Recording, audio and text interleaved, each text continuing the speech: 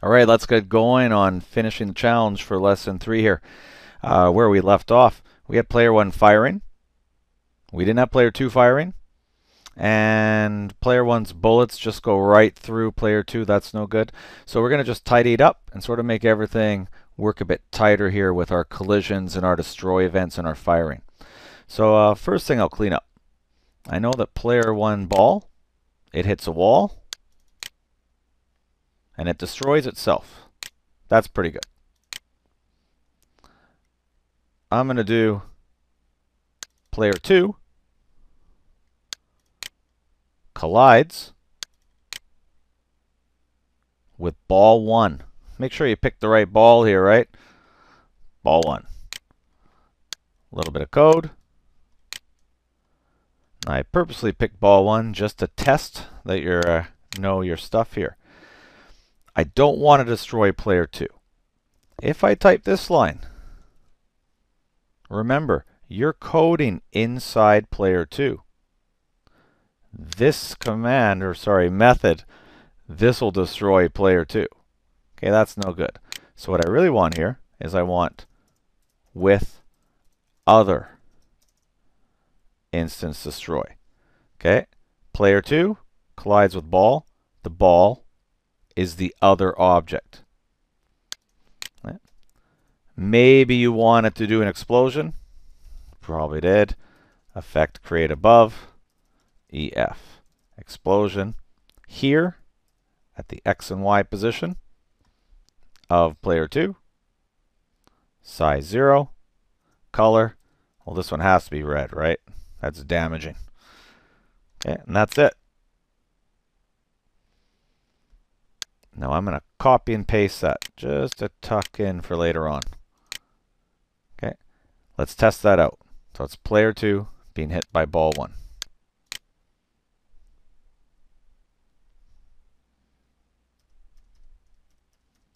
Perfect. Okay, what happens if the ball 1's hit the wall? That was coded from our last video. Okay, that one's good. Let's get player 2 firing. Player 2. Add event. Key press. Now they use the arrow keys. The control key's pretty close, so that might be a good one. A little bit of code. And a bit of refresher in our creating. I have to make an instance, and we called it a little nickname for now. I don't know. I'll call this one Jane. Jane equals. Oh, by the way, as I'm typing here, you'll see me often do this. Space bars are totally fine between the equal signs. So whether you do it like this or whether you do that, it makes no difference to the code.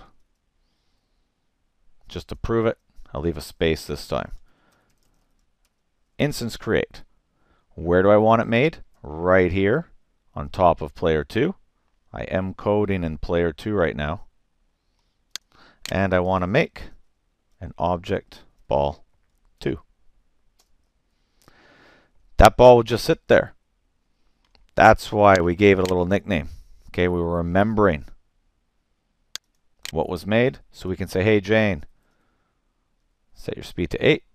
Hey Jane, set your direction equal to, and this little trick. I'm coding inside of player 2. This direction would be player 2's direction. Looks good. Quick test.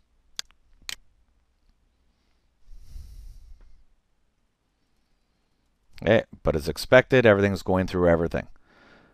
So through player 1 and through the walls. Let's take care of that. Let's do player 1 getting hit first. Player 1. Add event. Has a collision with a ball 2. A little bit of code. Now this is the code I copy pasted before. A little cheater there.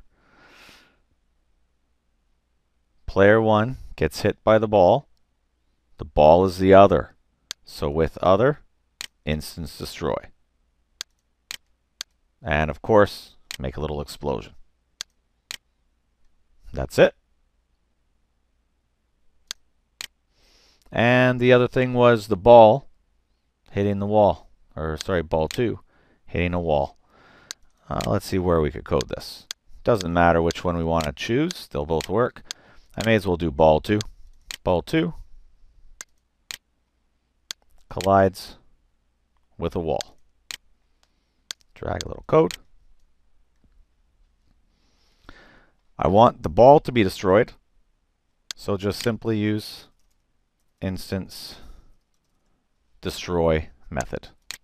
Okay, and the ball gets destroyed. And I guess I had that explosion, which I should have copy pasted.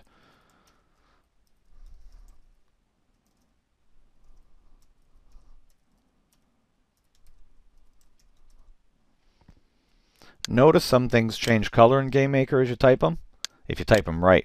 If you type it wrong, yeah, it doesn't know what that is. If you're wondering how I know what this is, it's actually all in the documents. You can actually hit the question mark here. There's a whole big list of commands and methods and variables and letters and things that we'll use later on. Okay, well, that's for another day. So no, I don't go around memorizing this thing as a hobby. Okay, just you pick it up slowly. Now, if everything's good, we do a quick test. We should have both players working, able to destroy each other.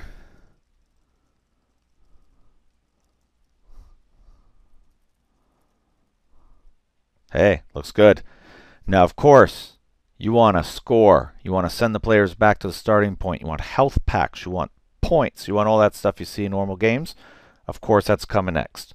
Okay, but you've got to a good spot here. Hopefully, you're able to do that challenge on your own. And next lesson 4, we'll be adding the good stuff. Thanks for watching.